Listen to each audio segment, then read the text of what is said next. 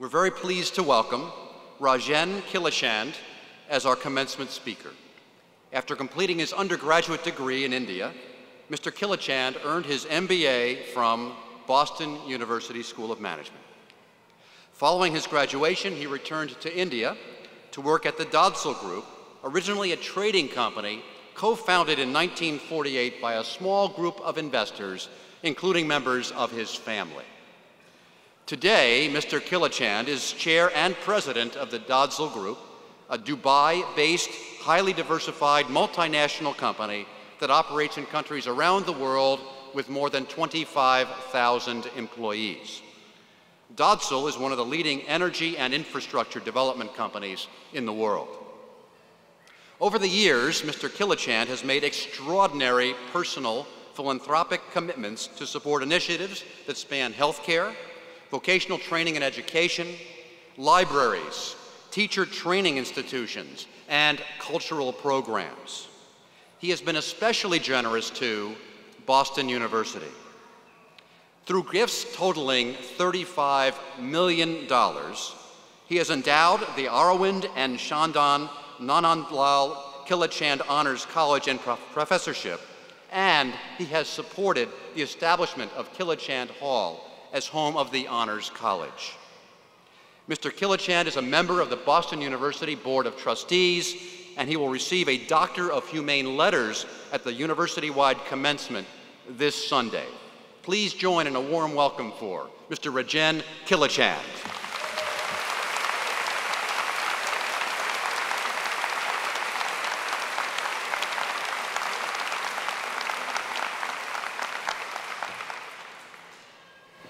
Thank you, Dean Freeman, the leaders of Boston University, families who are present here today, and trustees, and of course, most important, all of you who are graduating from your master's program. Standing here today, which was not even in my wildest dreams that I would be here, on a day like this, I have to go back to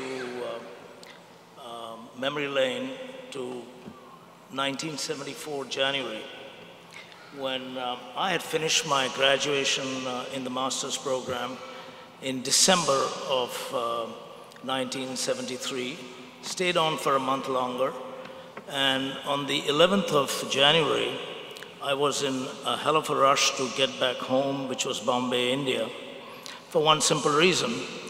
We have a kite flying festival every year on the 14th of January, and I believe one of the things that I'm extremely good at is flying kites. So I found all the various flight connections and landed there on the 13th, expecting a large celebration. And of course, I was promptly told that this is not going to happen, and we are giving you 2 days, the family members, to get some rest, and then to report 2 days later to the head office, where all my late father and his late brothers would tell me what my next 70 years are going to be like and what they're expecting. So, like a dutiful son from Asia, I went there, and all of them were in the room, and we had an elderly gentleman who was the 4th generation. His forefathers were with us every generation, and he was the family accountant, which in our tradition was the most important person, and he was promptly kept there, and he was promptly asked to teach me the fundamentals of arithmetic in business. So I was quite flabbergasted. But nevertheless, I stood there, and he said, Chota Seth, which in our language translated means small boss. And he said, look, in another 10, 12 years, you'll have to select a replacement to me. So let me just tell you what is the type of person you need.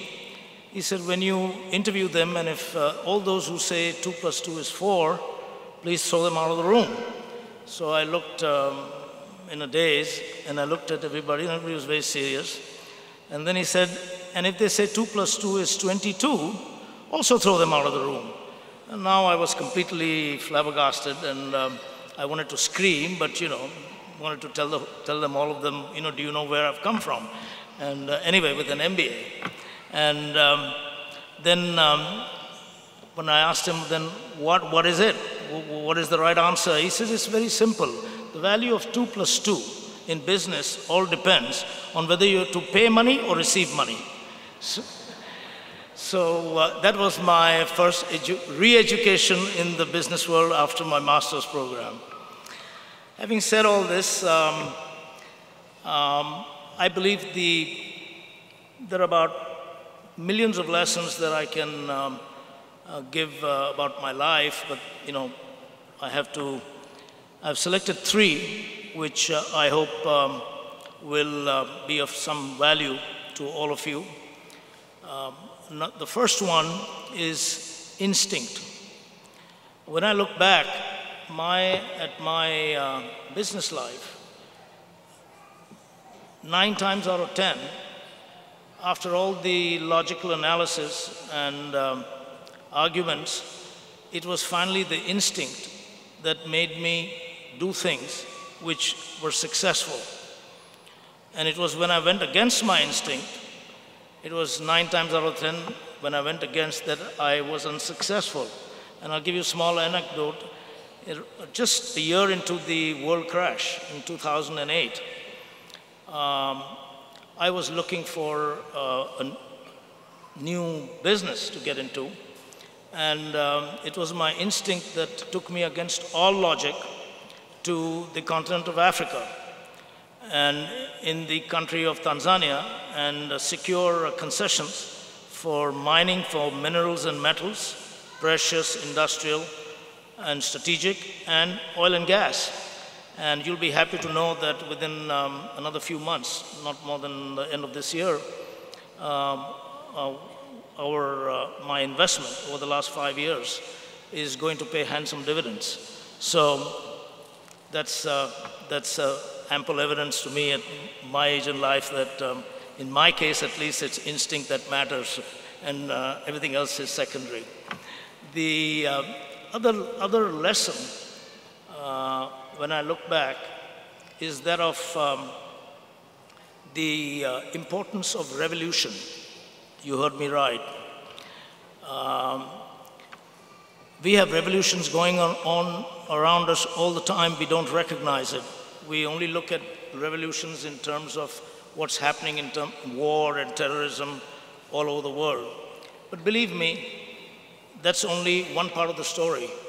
And in the business world, in the marketplace, you have revolutions going on all the time. There are millions of examples all of you know in the last 30 years, due to technology, due to changing conditions, due to politics.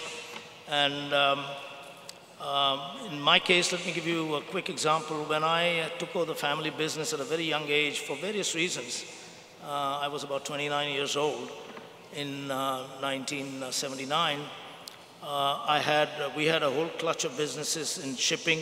We had shipping companies, hotels, travel agencies, manufacturing plants for housing, mobile housing, manufacturing plants for steel pylons for distributing electricity, and so on and so forth. And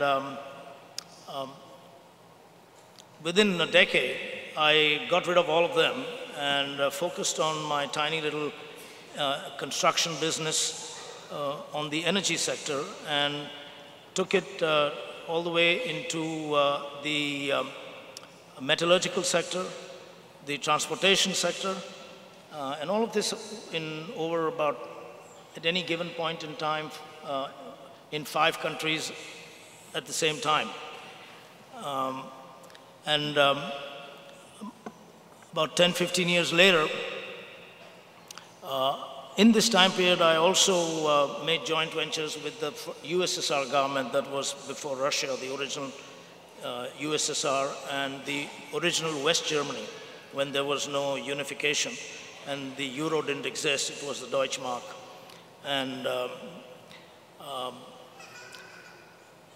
And on top of that, I went into building massive canals, again in the country of India, because the World Bank had financed a large program, and they wanted companies that could come in with modern equipment and build them fast. So I jumped into all of this, and to my surprise, the USSR decided to break up. And you have what you see now, and which was pretty much of a blow, because we were doing joint ventures for building steel plants and nuclear power stations in India. And Germany decided to unify. So that changed the entire equation. And the focus then was from West Germany to rebuild East Germany as fast as possible with Germans, and not with foreigners like me. And then, of course, there was a rise of the environmentalists, which found its way to India, and the World Bank promptly canceled the canal building project, which was about $1 billion project. And so we were hit by internal and external revolutions. So I had no choice but to make an internal revolution. And we then went into fast food businesses with Pizza Hut and KFC. Along with that, we decided to get out of construction and went into engineering and project management, which is where we are now, and it's going great guns. And then, of course, what I said earlier, the exploration for oil and gas, hydrocarbons, and the mining businesses. So, to me, I look at everything as a revolution. The marketplace is a revolution. It's in constant revolution, much more than mankind in its history. So that is a lesson that I've learned. And lastly, which I would tell all of you very strongly, is the art of philanthropy. Giving is the most pleasurable act in a human being. And I was, let me say, not taught, but I was encouraged by no less a person than a man I think all of you know, I believe is called Dalai Lama. We call him Dalai Lama. About 15, 18 years ago, in a school in the Himalayan mountains, where I had given a library and a music school in memory of my parents. And I had the privilege of spending almost 3/4 of the day with him. And he looked at me and he said, "You seem to be very troubled." I said, "Yes, I want to do a little bit more, but you know, more is not much. It's a few $1,000s that I can afford at this stage." He looked at me and he said, "No, nothing is too small." And I thought it was fantastic what he said thereafter. He said, "You know, if anybody tells you that even a few $1,000s is too small," he said, "just ask them, is it to try and have a good night's rest with a mosquito hovering above your head, and you'll find out how small becomes very important." So that was a lesson which I never forgot, and I believe I try and live it every day of my life. I have imparted a lot of it, hopefully, to my children, and I'm quite sure that they'll continue the legacy. So to end, may I say that there are three things. One is instinct, in my case, the art of revolution, and the art of philanthropy. So having said that, thank you once again. God bless, God be with you, and you will have the most spectacular 70, 80 years ahead of you. Thank you.